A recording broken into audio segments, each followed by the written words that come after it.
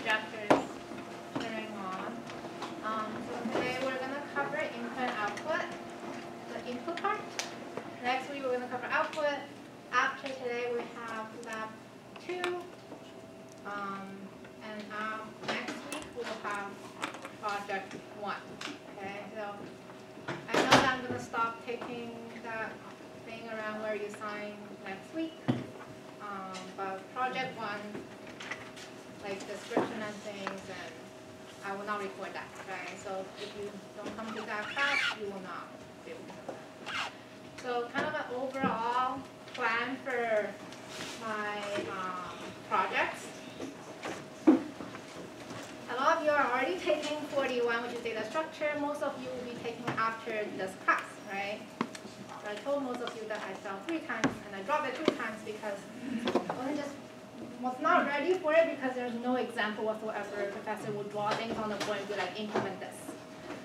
So for this class, I will gradually pull you toward that direction. So at the very beginning, for the first 3 projects, I will give you the description of what I want you to do in the description. It's just words, right? No code. However, I will also, in addition, give you a PowerPoint, like a slide, where I will show you example codes and give you details of how you can implement those. Now, I will talk about it in class, but it's optional for you to decide whether you want to leverage that or you want to try yourself. Okay, so you can, a lot of people at the beginning will look at my examples and be like, okay, this is how exactly you do it. Project 2, people get more comfortable. Project 3, some people just don't look at slides anymore and just do it by themselves. Project 4 will have no slides. Okay. So do I have code example? Yes, but it's from the lecture, right? A lot of lecture, for example, but I will not give you code examples specifically designed for the final project that you can put it as part of your code. So hopefully, by the final project, you're getting more and more comfortable with writing something up from scratch instead of looking at what I can write and copy and paste and fill in the blanks. Because I believe that's what happened in the 41 and also what happened after the transfers. So they will not be that examples. Right. Okay. A lot of my slides are super long because I've been teaching online for the past however many years. So the slides that you will see from here is basically just the same slides with some drawings because I don't have access to board for the past couple of years. So don't worry, if you look at it, more than 100 slides does not mean that we're going to be there for 3 hours. Not the case, okay? All right. Before we get into input and output, I want to talk about namespace. We mentioned this a little bit last week, where I told you namespace is where you don't need to worry about name conflicts with other programmers. You can write your own function in your own namespace. So here are some examples of how to do this. Namespace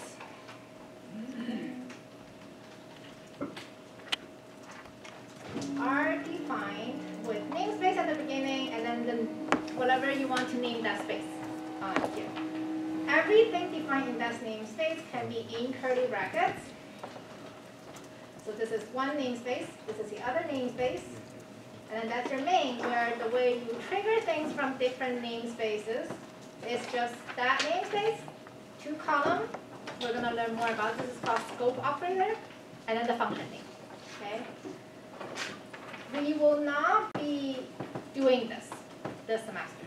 Okay. So we will not create our namespace. We will not be using other namespaces, but just for this semester. Once you get out, once you use C++ to input something, most likely you will deal with namespaces. All right? So yeah, so namespace is where we hold different identifiers. We need to worry about name collision. We talked about all this. Right, at the bottom here I say, you can have a default namespace on the top with using namespace block.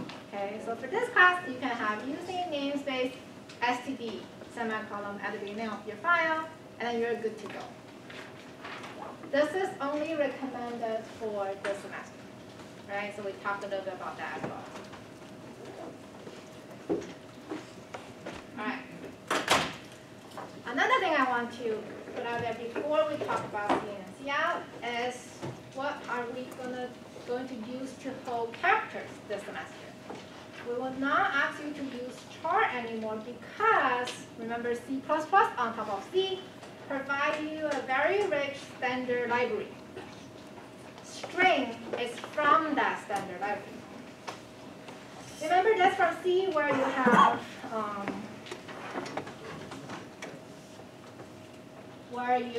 an array, right? And then you define how many letters you want that to hold, and then you put in your characters and your letters in double quotes, right? So whenever there's double quotes, it's when you want it to be as text, not numbers, not quotes. In the storage, it will look something like this, right? You have C0, that will be A, C1, that will be B, C2 will be C, and C3 will be D. Right? Remember that from C? We will not be doing that anymore because whenever you need to add something or append something or remove something, you have to operate in the sense of an array, right? Where, okay, I'm going to add 2 cells into this array, I'm going to put something there. When you are comparing them, you need to treat as 2 arrays, right? You compare 1 cell at a time. We don't need to do any of that. If we use this object or class or type called string provided in the C++ standard library. And you can see the namespace is std. So std content is from the std namespace string. This represents a sequence of characters. So remember before, an array holds a sequence of characters. Now one single string object is equivalent to your whole array. Okay? So I'm going to show you how to use string to do append, compare, how to get the length of your string, and how to grab specific character if you still want to from the string. All right, first example, append. This is probably the first one that we show you what my file looks like. Right? At the very beginning, you do includes to include whatever library you're gonna have. So string, you need to make sure you include that. Otherwise, you won't be able to use it. Iostream is what we'll talk about today, so don't worry about that. Using namespace std is what I recommend for this semester. Here's my name. This is how you initialize string. You just give it a name. You don't tell it how long it is. You don't give it a size. You don't treat it as an array anymore. You treat it as an object, right? So this variable, first name, is of type string, equals to however many letters you want to include. It could be length 4 like this. It could be a super long one. It's fine. Okay, so as long as however long you want it to be, you can just assign the value to it. Similar to down here, the last name, it's a 3-letter value, which is fine as well. Here's how you will append. Okay, so if I want to have John space Doe appended together as one single string, you use the plus operator.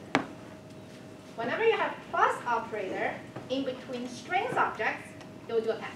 Okay? So appending is super easy. I have another string named full name. That will be my first name variable plus the space plus last name, semicolon, done. Okay? So we will talk about cout next week, but treat this as a print statement for now. So I'm printing full name, column, space, and then the value of full name is John space. Right? So that is append in strings, and this is compare. For you to compare, you just compare as integers or floats. Compare as any numbers that you will do, equal sign. Okay? So if you do first name equal to last name, it will return true if they're exactly equal, and it will return false otherwise. Alright? Some of you remember that you have to call some function compare, or you have to do a loop to compare the string. You don't need to do that anymore. Okay? For string objects, equal will tell you whether two strings objects are equal.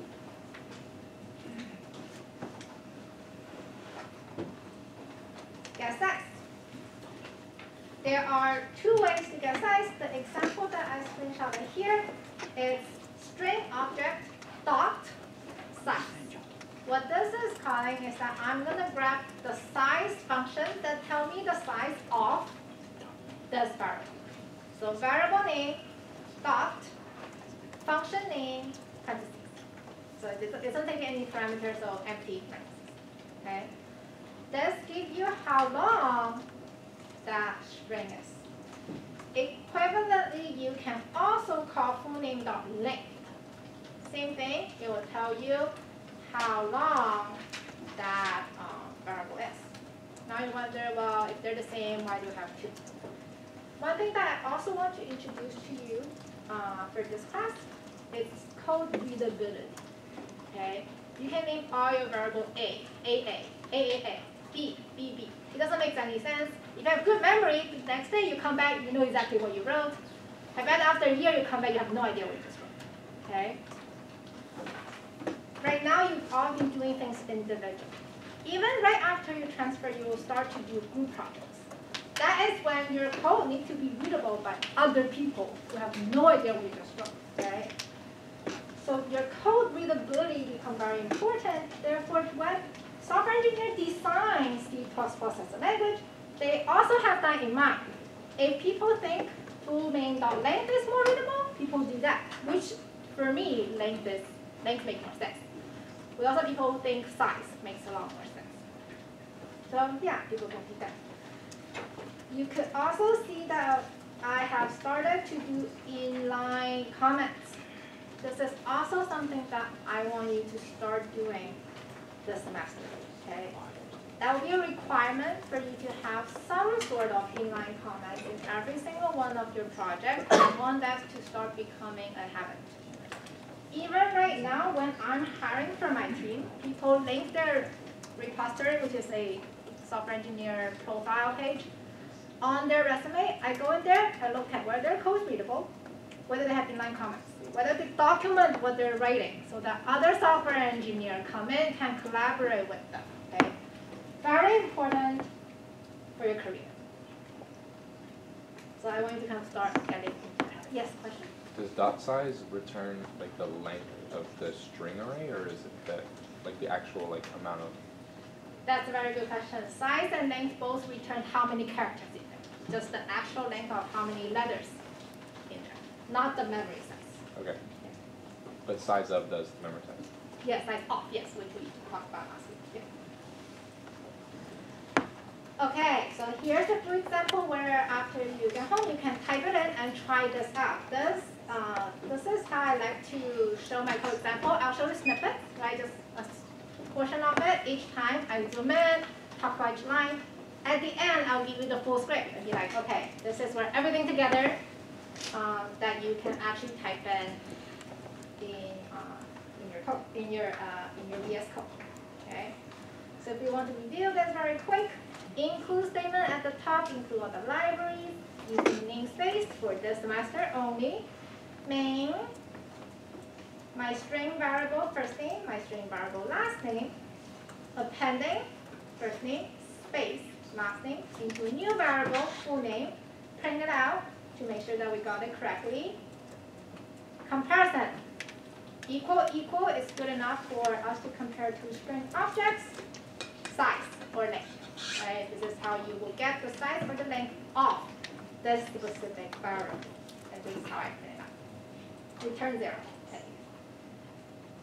Alright, so at the bottom I also will try to include expected output, so when you write it, when you run it on your machine, you will know what you're expecting, right?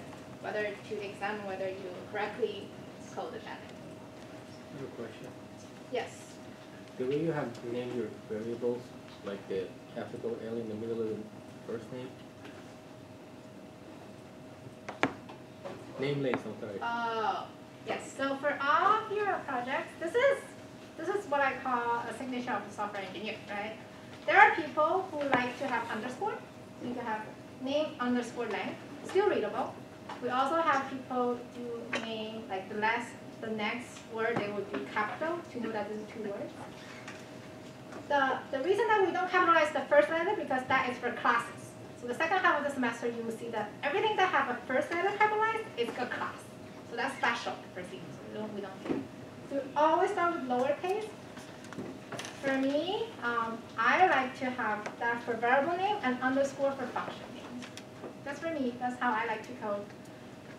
It's up to you. I know for project assignment, I give you specific variable name and be like, please name it that way. It's because I have a script to code your project. Okay, so I don't go in and read everything. And last semester, I had about 200 students. There's no way I could do that while I work 8 hours a day.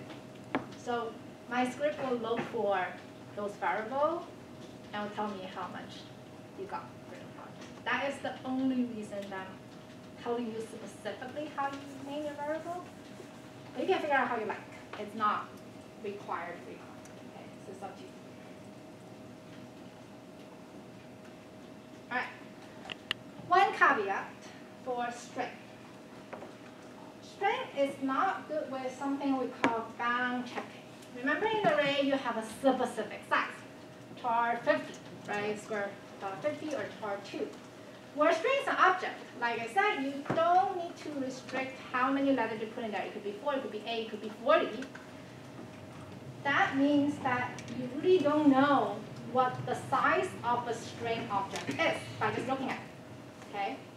Therefore, when people are trying to grab a specific index from the string, they also don't know what's the max index they can grab.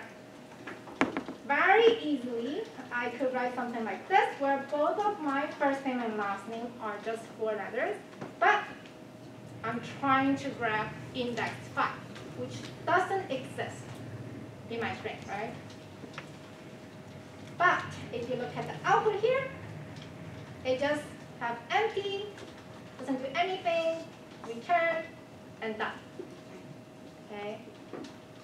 This time you'd be like, wait, I printed out, I asked you to do 5, there's nothing there, what do you mean? There's actually nothing. So if you look at computer memory,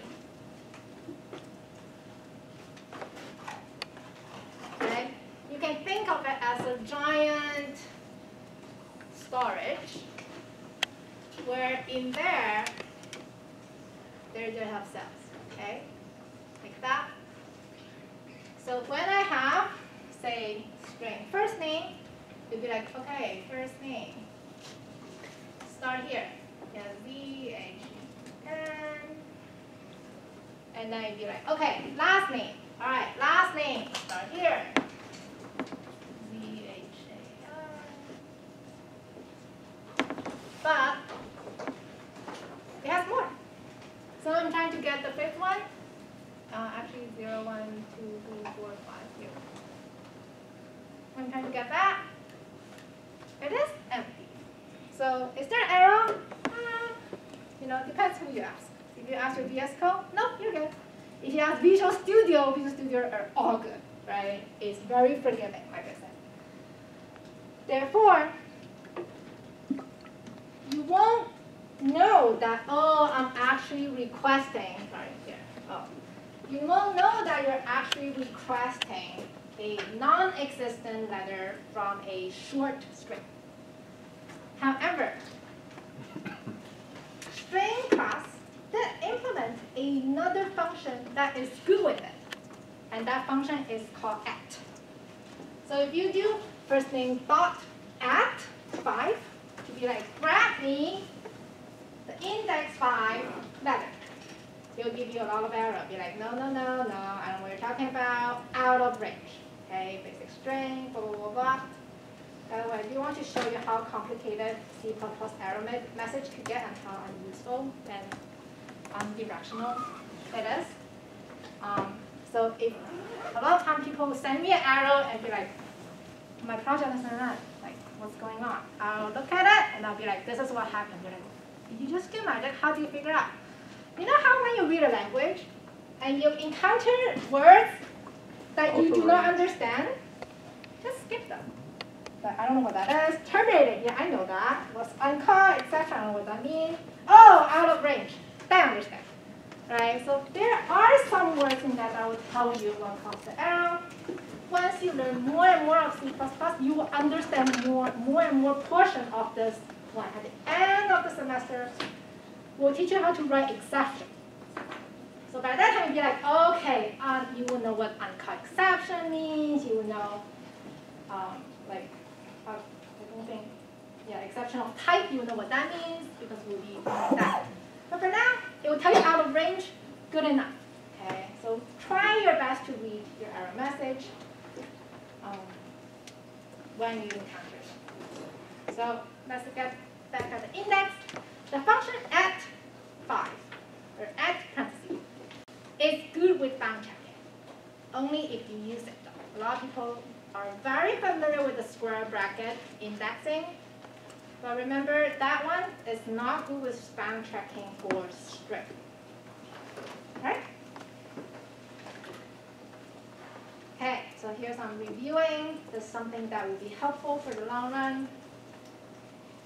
CD, again, this will always show up when you run your code to tell you in terminal what the VS Code did for you, right? Meaning that if you don't use VS Code, you need to do this yourself. You type those in. So the first thing is CD, that is where you find your project. G++ is when you compile your code. -O means output to a file name example. This is auto-generated. You see that it's always the same as your file name. Finally, run this executable image called example. Okay?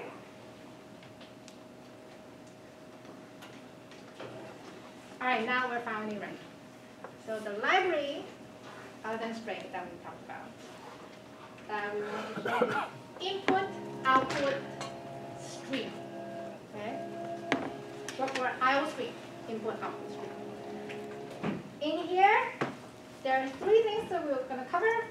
std_cin for input, std_cout for output, std_endline, end of line. So today we only have time to cover cin. Next week we'll cover cout and end of line. Okay?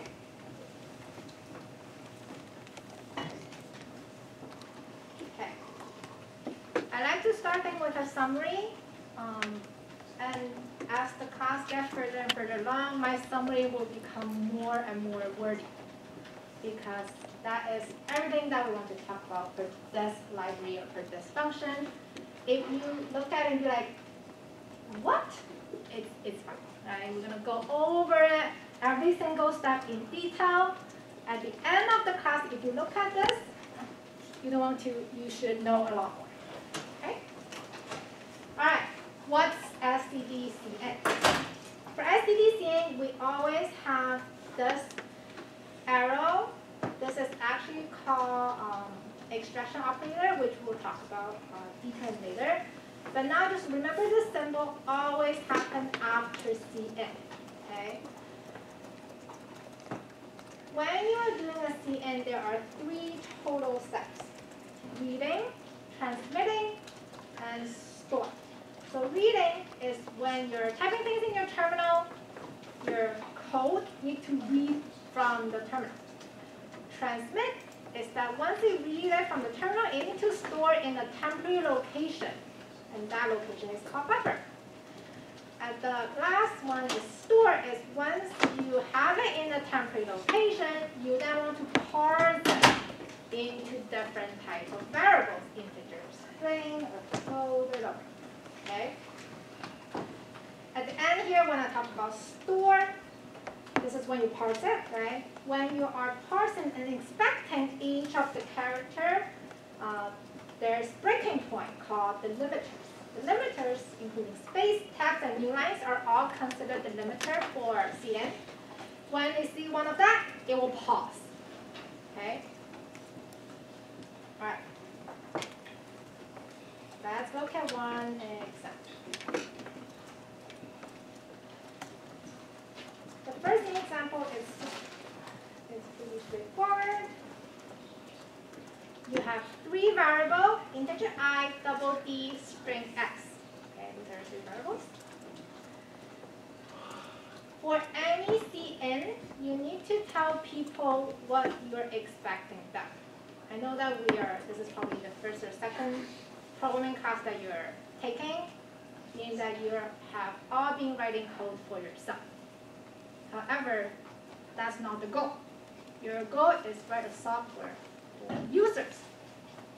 Imagine you go onto a website, there's 2 spaces there for you to fill with no instruction. Okay? How are you going to use this software? You won't be able to, right? The software engineer who programmed that needs to be like username first, password second, right? Then you know, oh, okay, I need to type in username, I need to type in password. When you're typing something wrong, you can like make sure your password is length 8, right? Instruction everywhere when you're using any software, which is what you will need. So for cin, for input, you really need to tell user what you're expecting. So I'm expecting an integer, a double, and a string. Okay? Down here, I will have the code cin. You see the symbol, right? This is extraction operator, which is just 2 greater signs stick together. First variable, I, I'm going to read in to I, which is an integer, and then to a double D, and then to a string S. Okay? So let's see how it works. When I first run it, this will get printed out, right? CI is just a print statement now. All right. Here's my cin. From lab 1, you should all be able to do terminal now. If you did not finish lab 1, right, the last slide of lab 1 is saying that change output to terminal. It's because if you don't do that, you won't be able to type in anything. You have to be in terminal for you to type cin, okay? So you see that I'm in terminal, I'm typing -45 space, 2.35 space, this is actually a tab, ACE. That's what I typed in. And I press enter. Enter will start transmit. Okay? That means your computer, your code, will take everything that you just entered in that line, transmit it into a buffer space object stream. And this object stream is called cin. That's what it means. Okay? So stream is an object, looks something like that. You can see like very similar, right? It's just a space in the storage. But this space is allocated for an object stream specifically used for cin. Okay, so I do transmit, everything in, all at once. In addition, there's a new line, right? Remember when you type things, when you press enter, it's a new line, right? So it doesn't only start the transmit, it still will add the new line for you. The next time you start typing, it will be the next line. So it's everything you have typed so far with the new line character in there. Transmit it into cin stream. Yes? So we have to manually input the code, right? Into the terminal? Yes, yes. So I typed in -45 space, 3.2, yeah. And then press enter. Yes. So those are input, right? The expected input you're expecting user to type in, or the computer expecting you to type in. All right, so after transmit, store. Now it's ready to your code. If you look at the code, the first thing we ask cin to extract, we ask the computer to extract from cin stream is integer I. Okay? How does the computer know which part is I? It will just try its best. Okay? It reads negative, like is this an integer? Is this possible to negative to be an integer? Yeah, okay, I'll move on. Okay? It'll read 4. Okay, that should be an integer. Good. Reads 5, that's also a legit integer. I'll also accept that. And then it finds a white space. A space is part of the delimiter, meaning that it will stop there, okay, and pause. Pause the reading for that. After that it pauses, what it's going to do is look back. Okay, they just read a negative, a number 4, and a number 5. it's going to bundle everything together into a valid integer. Okay, like 45 is a valid integer. Put it all together, store it into I. Alright? Then it's going to look for the other extraction operator. Okay? Meaning that you're done with I. Hold on, there's more to do. Continue to extract D. What is a D? D is a double. Alright, that's C. So skip the delimiter, right? Continue because there's more to do. We're reading a double. Let's check. Is 2 possibly a double? Yeah, that's a number. How about the decimal? Is that a possible double? Yeah, it's fine, right? Is 3 fine? Yes. Is 5 fine? Yep. Oh, tab. Okay, I'm going to stop. Review everything that I just processed. 2.25. Put them all together. Store it in D. Look at your code to see whether you wanted to continue to extract. Yes, string, right? Now look at the string, and look at A. A the string? Yep. C? Yep. E? Yes. New line is also the delimiter, so we'll pause right there. Wrap ACE, put it in S. And then is there anything else we need the cin to do? No. Okay, finished. Done. Alright. Okay, so before I move on,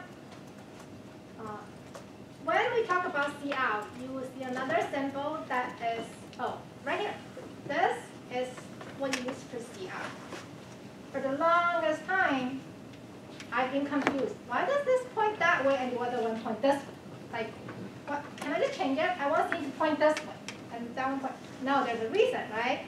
For cin, what you're doing is you're grabbing things from here, store it in I. So the arrow points that way, right? Store in I, store in D, store it in S. When we talk about cout, you will see that we're not storing, we're extracting. Okay? So that's why the arrow points out. So for cin, it always goes into the variable names. Okay? Cannot change it. It doesn't work. Alright, so this is my full example. Again, you can write this up at home and then see whether you got it right. Example 2. So the first one, we put everything in one line. I input in one line. I store in one line. How about I break it apart? Does that change anything? So this time, it's going to say cin I. But this time, I'm only going to enter 4. I'm going to press enter. The minute you press enter, we have that. 4 new line, right? Store it. And then your compiler will start looking at line 11 to see whether there's an extraction operator, right? There is, and we're asking it to go into I is an integer, so it will start do that first. Okay. This is int, yes. A delimiter, wrap it, store it. Now, there's nothing else in cin, right? However, if they go back into your code and read the next line, you're asking cin to extract more. But there's nothing more. What's going to happen is that your computer will wait for you. So if you run this code from your machine, you will see that it's going to be waiting right here for you to type in something. If you don't type it in, it's just going to wait there. Okay? So when I do cin, D, and S, I'm going to finally type in 2.35 because we waited long enough. Alright, I type in that, I press enter. It's going to store 2.35 right after my 4 and new line. Remember, storage is just a group of cells. Okay? It always goes one after the other. So once I use the first 2, I'm just going to use the third one to store my next thing.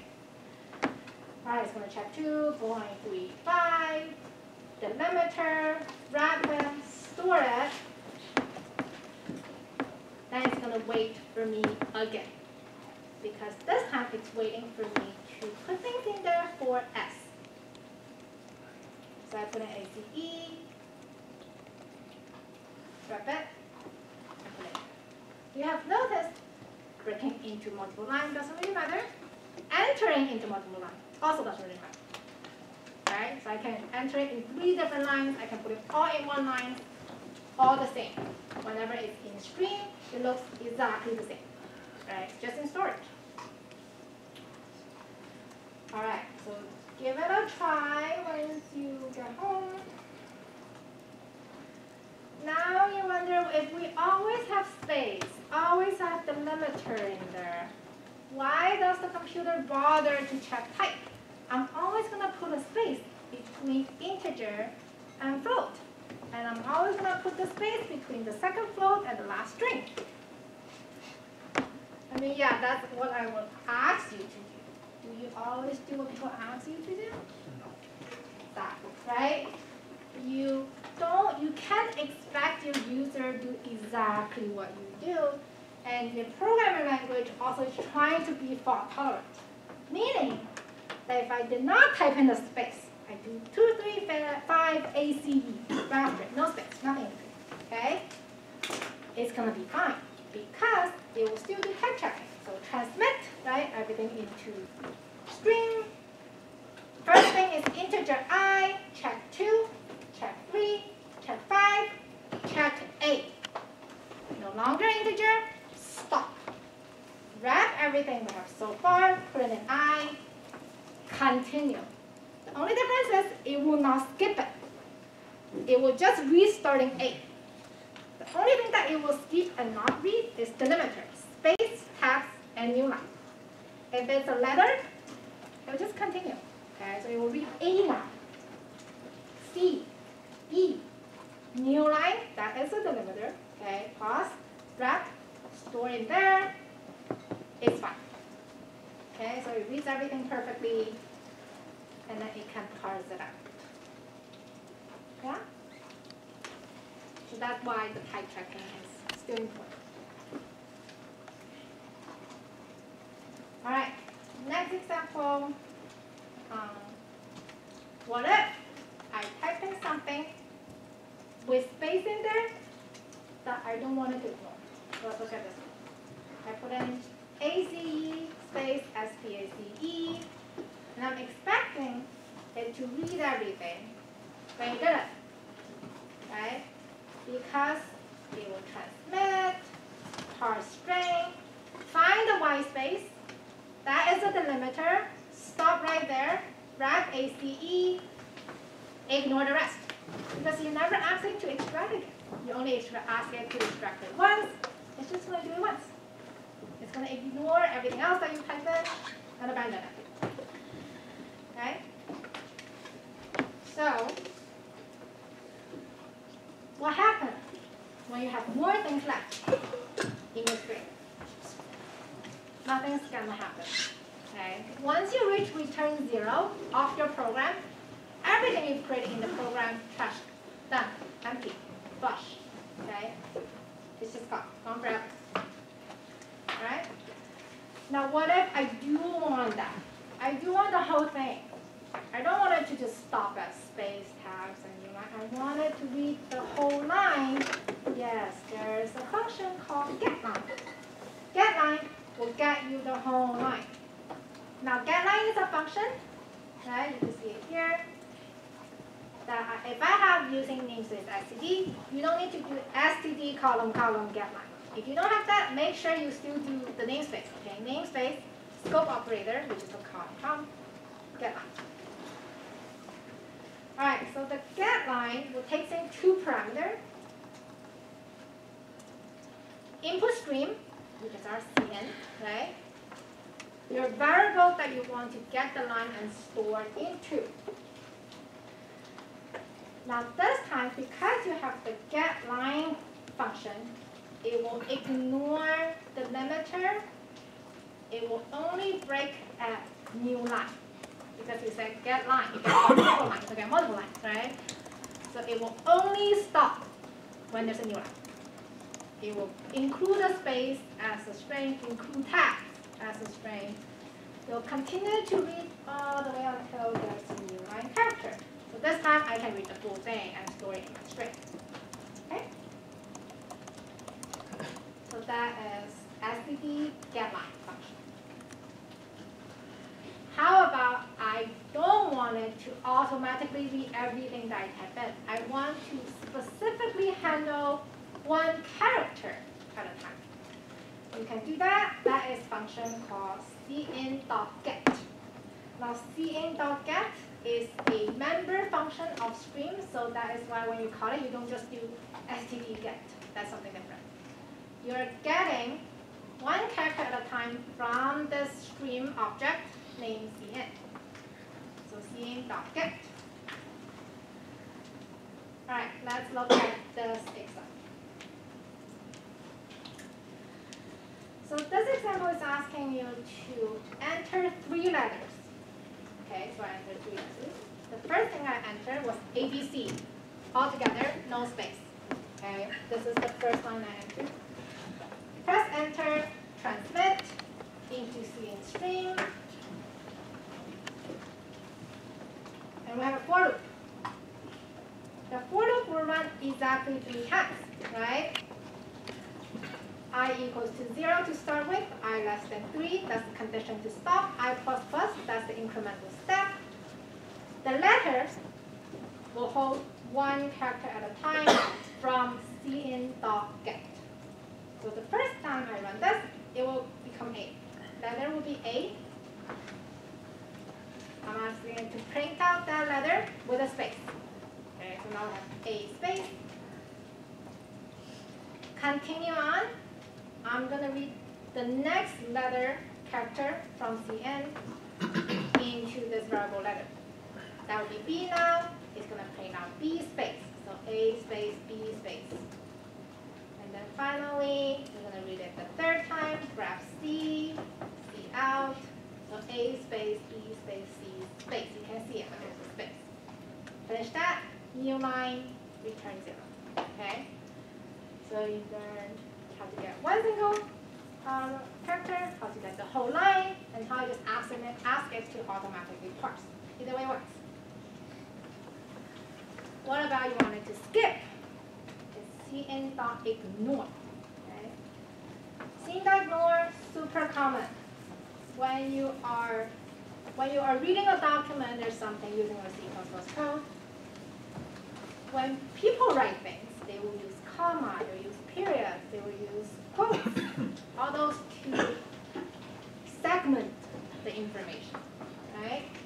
So this is super common where you have a number, and you want to spread it by the name, people do comma space, right? So I'm going to handle that when I have my C++ read that. You can have it read as it is, right? And ignore specific length from the string. Where here I want to ignore 2, right? I want to ignore the comma, I want to ignore the space. So here's how we do it. So first of all, I'm going to ask it to cin h, right? H is an integer, so the computer, first of all, it will transmit and put everything in there, so we're pretty familiar with it by now. Now it will look at 25, right?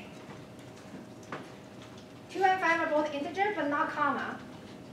So the minute that cin got here, it knows to stop. We'll wrap 2 and 5, put it in h, and then run 14. So 14 is asking it to ignore 2 spaces. It will start ignoring right here. Okay, so this is the first thing that got ignored. This is the second thing. Ignore 2 will ignore those 2 and continue the reading from this one, J. Alright? And what I want is the full name. I don't want it to do Jane, John and John only. I want John, I want the space, I want the dog. That is where we can use getline. Use getline to get the name. And that's how you will then read something that is unexpected that you can ignore. Alright? Okay, so the cin inside iostream. cin will automatically parse things, pause as delimiter. You can get line to have it not pause as space or tabs. It will only pause at new line. You can have it do cin.get to process one character at a time if you want to. You can do cin.ignore to ignore a specific length. One question. Yes. We're saying ignore. Number define the size of the part you want to cut out. But how we know where it starts? This cut. Yeah, so it will start right after. Here. Right? Like after 2 characters. No. So the reason that it starts here Yeah. is because the first thing we ask it to do is an integer. Integer, okay. Right? Got it. Meaning that your Yeah, cin will parse it. Integer, integer, Not integer? integer. No. Stop right there, wrap it, put it in, wait. Ignore. And then wait there, be like, okay, what do you want me to do with this comma? Do you want me to store in the string? Do you want me to skip it? Like, what do you want me to do? Then they come here. Oh, ignore 2. Okay, ignore, wait. You will wait here again. Then go back. Oh, okay, get line. And then it will continue all the way to new line. Stop, wrap it. Yeah. Okay, got it. Thank It was waiting there the whole time. Any other question? Yeah. So for the cin.get or cin.get, Cin.get. cin.get, I have a question about the loop. Would you have to type in your input every time because the is the cin.get the call for an input? Yes. So So- that is why the loop only runs 3 times. So each 3 times you'd have to write ABC? Oh, no. That's first time. No. So I type all those in Once. together and then press enter. Right. And then because this loop only runs 3 times, because I put 3 here, I Right. coded in, it will try to read 3 letters. Right. So if this is 4 or 5, it will wait for me and ask me to enter more. Okay. Because it's only running 3 times for this for loop, it will only read 3 characters and stop. So I don't need to type it in all at once. I could do A, enter. It's going to wait for me. It's going to be like, okay, 2 more. I could type, okay, fine. B, enter. Be like, come on, 1 more. And I type C, enter. It's the same thing as this. So cin.get can only be used within a loop? No. Because If you put it out there, it will just run once. okay. But so what I'm saying is because cin.get is what calls for an input, wouldn't that ask for an input 3 times as well? Or why does it only ask for an input once? Oh, I see what you're asking. So that's a good question because the storage and then asking for input are separate. So the storage, which is the stream, it's by itself. It's tucked away somewhere, it's there. No matter how long I type in or how short I type in, it's not going to impact what your code tells cin to do. So basically, its letter is, or well, wherever the string came from is already declared. This is already declared, yes. So cin.get doesn't ask for input. No. Okay. It's trying to grab from here. So would The it reason that it asks for input is if it runs out, but your code is asking it to get again. That is when it will wait for you. That's the only time it will wait. So if there's more, we just continue until it's done. And if you only ask it to run twice, even though you enter 3 letters, it's just going to ignore it. So they are separate. Yeah, the input is what you type to store in here. cin.get or cin, like the extraction operator, are the one that you're grabbing from here. So as long as there's sufficient information that cin can grab, it's not going to ask for input. Okay. Only when it runs out. So does that mean there had to have been a cin before in that code, where it's like cin entered 3 letters? Ah, very Yeah. good question. So remember we talked about storage? Yeah. The minute you press enter, but yeah, so like like first of all, the first time you have cin in your code anywhere, right? That will create this. I mean, how long is this? We don't know. Okay, so we don't know how long that is. And then because of this, 3 letters exist in your code, no matter you're calling .get or you're having cin insert. We don't have it here. Like if you have a cin insert here, the first time you call that, right, it's going to wait at the terminal for me to type in something. It doesn't have control how many I type in. I could type in 10 letters. And then right? No matter how many times like a loop gets reiterated with cin in it, it still counts as one cin. Yeah, that's right. Yes. That's a very good question. Yes, so this is a little intuitive because normally when you have a storage, you define it first, right? Int I, throw j. Very good question. For cin, you don't. The first time you use cin from std, it's actually already defined in std. It will just be ready. Has the storage for you to transmit whatever you have in there. So you don't define it. You're extracting from it. Depends on what you call after this. Yes. There's no like index number for cin? There is, but cin is a special string. So it's not an array or something like that. So for you to go, I want the third one. You have to do ignore, get. Oh, okay. But you do have 2, right? It's still like 3 spaces. If you want to get the third one, you do need to skip 2. So it still have indexes, but it's not an array where you can just grab it in the middle. Can you use .get with variables, like letter.get? That would be a different function. Yeah, it's, So that function is specifically defined inside the stream. There's definitely .get somewhere else, but they may do completely different things, depends on where you're calling it from. This is calling from stream, so this is how it operates. if we get, for example, from cin before the loop, we get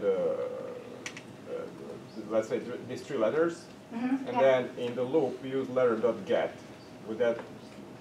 No, it's not. Because not letter is a yeah, it's like that's something different. They may trying to get I don't know an index from it. That's something completely different.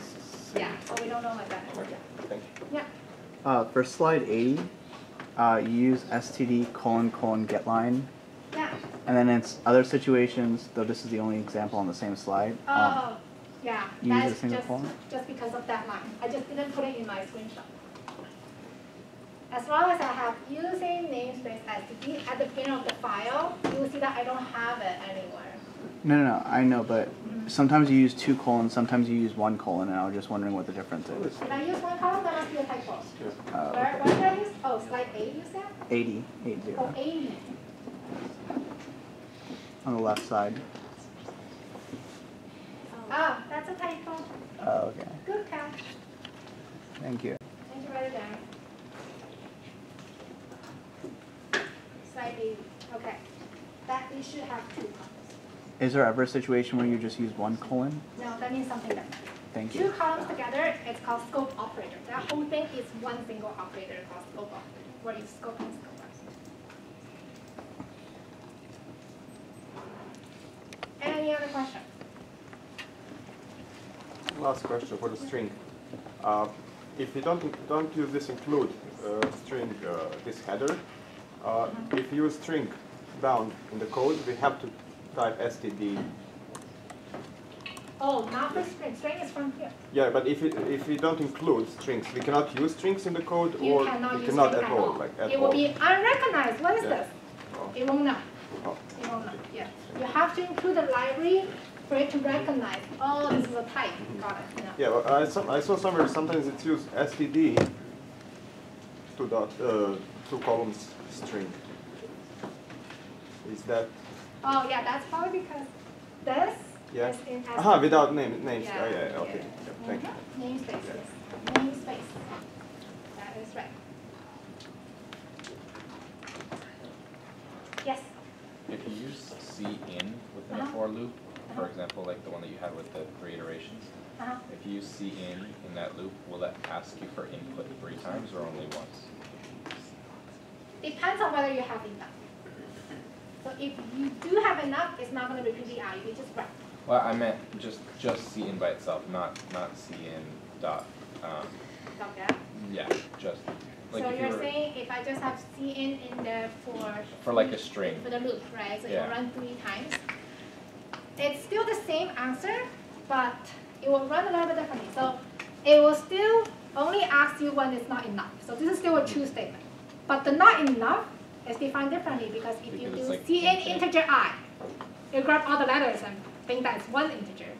Then I'll run out, right? So it's still when it determines that it's not enough. Depends on what it asks you to do. So yeah, so it will depend. Yeah, depends on the code.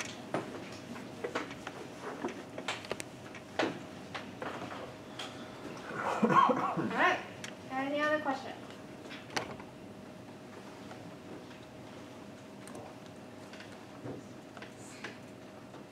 Okay.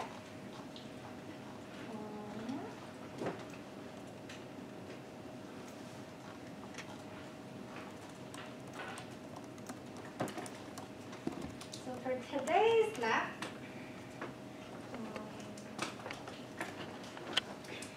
we'll teach you how to debug your code. You probably heard this word a million times, debug, debug, debug. You don't normally have a program that is 20 lines. I mean, we've been showing that normally your program is hundreds, thousands of lines. So if you want to write all of that and click run and fingers crossed, it's never going to work. You're never going to figure out what happened. So what debugging means in software engineering is that you run one code at a time and you inspect what's happening in between the lines. Okay? That is called debugging. Debug is something that VS Code provides for you. However, VS Code cannot debug cin. So it's unfortunate that we're doing this today when we just talked about cin. You will not be able to debug until 2 weeks from now. Okay? But I do want to, oh, this color is very unfortunate, huh? It doesn't look like that at all from here. Very clear to me. You just won't be able to see it. Next time I'll make sure to give it a color. But you all have this downloaded from the machine. Debugging setup does take some time. So I'm putting it out here. So hopefully, by the time we talk about files, which is after cout, we'll talk about files, you have your configuration ready to debug it. So you have 2 weeks to make sure you follow this. In between, if you have any question, be like, mine doesn't work. Come over to me, I'll try to figure out for you. This test takes a long time. Every computer is different. Every VS Code version is different. I struggle with this, right? Because every time I teach VS Code update, something that I learned the semester before does not work anymore. I have to figure it out on the fly. And as I'm talking about it today, if you couldn't get it done, it's fine. Okay, you have 2 weeks to get it done before you actually need to use it. All right, so focus more on the screenshot instead of your computer and trying to configure everything. But I do list out all the steps, so you know exactly what it takes for you to go into VS Code and do it. So we talked about this already, just reinstating this, that the workspace, which is the top level folder, is where all your settings are saved. So make sure that you have one folder, big folder. You put all your settings in that folder, and then you just have subfolders in there for your project. 1, project 2, project 3, so you don't need to reconfigure it all over again. If you want to practice reconfiguring, go for it. You can create 4 folders and configure it 4 times. That's fine. All right. So when you have a program like this, where you see that I do not have cin in there because I know it doesn't work, so this is just a regular program. For me to debug this code line by line, I will, okay, this is just showing the expected output. So before you configure it, if you run it, this should confirm that you have at least write that programming correctly. Okay, so that's That's what it should be now. On your VS Code on the left, this run with the bug icon. We're actually debugging. So whenever you see a bug, that's something related to debugging. Run with a bug. This is debug mode, which is different than the run mode.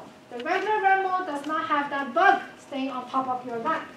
You just run the whole thing. Okay? So those two are different. Okay? So here are the screenshots of the first time you configure this. You take the run and debug. It's going to ask you to select from a list. Take this one. And then it's asks you to select from another list. Pick that one. So this is for Mac. For Windows, this is for Mac, Windows, and Linux. So those are all three different options. So make sure you pick the one corresponding to your system. Some of you, only some of you, will have this launch.json pop up, automatically populated. It's fine. Just close it. Don't worry about it. It's okay. Okay. Some of you don't panic. You're fine. There's just different version of VS Code. Sometimes they populate, sometimes they don't. Okay. All right. Once you set it up, you are ready to debug. Debug. There's a couple steps. One is what we call a breakpoint. The breakpoint is between your line number and then the divider, which you cannot see at all. There's a line here. Okay, so here's a line. There's a line number. If you click anywhere in between, if you click here, it's going to be a breakpoint at 6, line 9, line 12, line 15, line 13, and so on. So whenever you click between the line number and then the divider, that is where you put a breakpoint. Breakpoint means that your computer will run until that point and wait for your instruction. Okay? Once you have your breakpoint, you can try debugging. Okay, so the debug run, make sure you're in debug mode first. Very important. A lot of times you're like, I don't have this. Well, you need to first be in debug mode. And then this run will show up. So click that. That is the debug run. Right?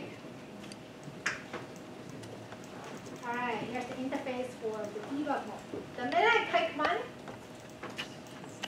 overwhelming, I say one at a time.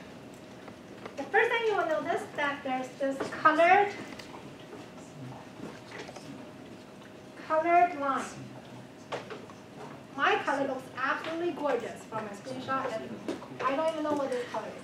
Greenish yellow will show up. It will highlight where it's waiting for you. Okay, meaning that, oh, I finished running all those 3 lines. You ask me to break here, I'm waiting right here.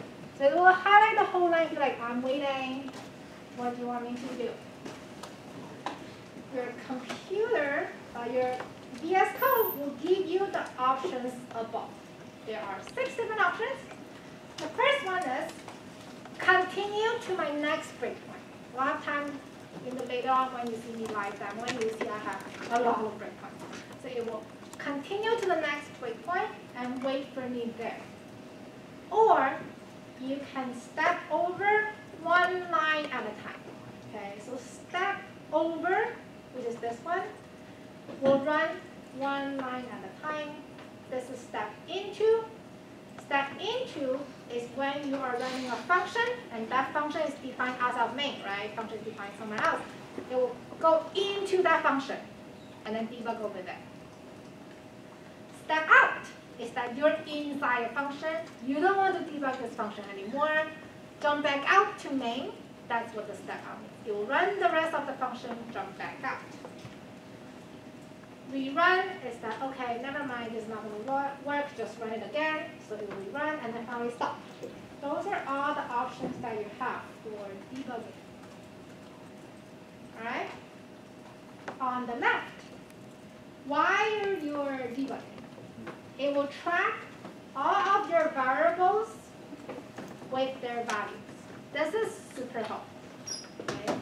I know exactly what my variable is at line 9. If I do step over, I will then know this will change. Maybe it will change, depends on what line 9 do. it will go to the next line and then tell you what the value of text is right now. So it will update as you go. The more lines you run, you can see this just live streaming. One thing I want to point out is this variable I. Depends on your system. Whenever you create an integer I without, so you see this is waiting at line 9, meaning that I have not run this first. I have not run it yet. I have not run I equals to 0. But we do have an integer I in my code. It will allocate a random number, completely random, to your I. Do you want it to random? You probably want it to random into 0, ideally, right? Your computer may do that sometimes. My computer may do that sometimes. When you're starting your project, I don't know what your project is going to do, okay?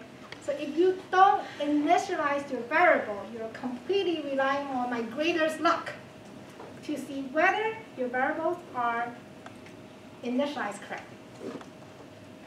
Like a hint, most likely not. Okay? Most likely it will give me this and be like, okay, I'm ready. I'm 32766. What do you want me to do? Add 1? Okay, 32767. No, I want it to be 1. No, you set me to be randomly initialized. So it will just randomly initialize. So please, please, please, make sure you initialize all of your integers to a number, either 0, 0.0, whatever that number should be, initialize it. Otherwise, I guarantee you're going to be like, Professor, you subtracted this many points because my code doesn't give you the right value, but it does on my computer. I'm going to show you. You're like, yes, I know it does, right? Because you're probably using Visual Studio. That could be one thing. Or you're probably using a VS Code with some configuration in there that's set at default to 0. I don't know what happened. But if you don't tell it to be 0, most likely it will not be 0 to start with. It will be 32766. A lot of people lose point for their project. In this case, what we can do, since it's oh, this is fine. Yeah, this is fine. Yeah. The reason that it's random number is because I say, hey, don't run it yet. Yeah, okay. The minute it finishes line 9, it's going to be 0. Yeah. Yeah, but I do want us to stop there so to show you, like, it's random. Good, thank you. Don't count on it. Completely random. All right, yes. I have a slide dedicated to this, that it's random. Okay. But okay, let's see the screenshot where if I click step over, it's going to jump to line 10, and that will change to 0. Because I finished line 9, which I said if I equal to 0, so it's fine now. Okay, so yeah, remember to initialize it. There's the example. So after you figure out the first one and you can debug line by line, this is to help you figure out what the step into means. So I created an example with a function, and I call that function at line 16. You can do that at home. You can do whatever inside the function. You don't have to read it right there, but if you want to, you can do that. All I'm trying to show you is that when you're at line 16, if you do step over, it will run that function, get done with that, go to line 17. But if you do step into, you will from line 16 over here, jump to here.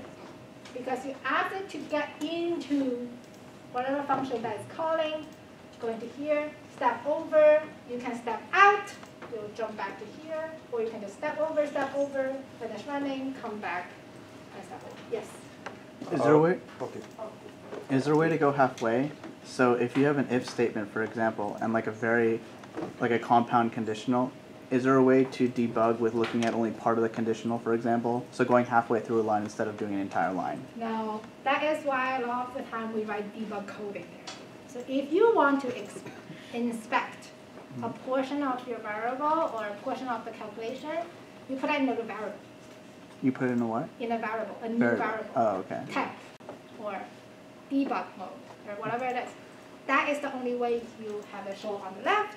That's the only way you can pause. Okay, thank you. That's also why we don't encourage people to write compounded line. Especially for the Python user out there who like to write, put all your code in one line. It looks great. It's long. You have one line of a project.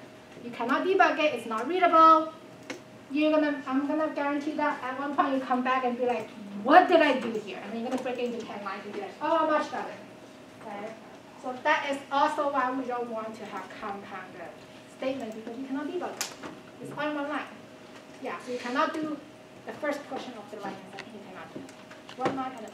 So you gotta Also, when we declare string variables, it's also recommended to initialize some like Yes. empty string or Yeah, Yeah. you see that. yeah.